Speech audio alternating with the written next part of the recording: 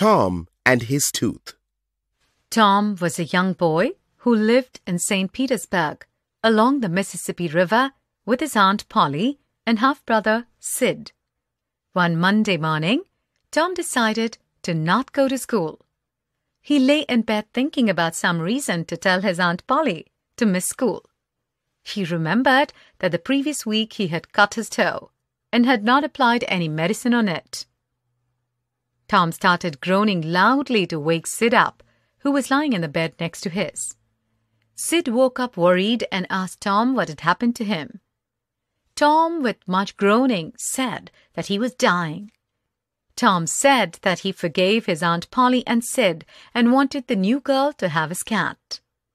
Just then Aunt Polly entered the bedroom and saw Tom groaning in pain. Tom said his toe hurt badly. Aunt Polly wore her glasses and looked at Tom's toe. She burst out laughing and said that there was nothing wrong with Tom's toe. Disappointed, Tom said that his tooth hurt as well. He showed his loose tooth to Aunt Polly.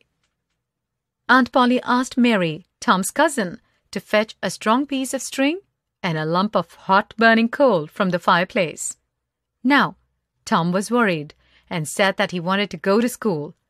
Aunt Polly noted that it was going to school that made Tom fuss about his toe and tooth. Meanwhile, Mary brought in the piece of string and the red-hot coal. Aunt Polly skillfully tied one end of the thread to Tom's tooth. She tied the other end to the bedpost. Suddenly, she swayed the burning coal near Tom's face.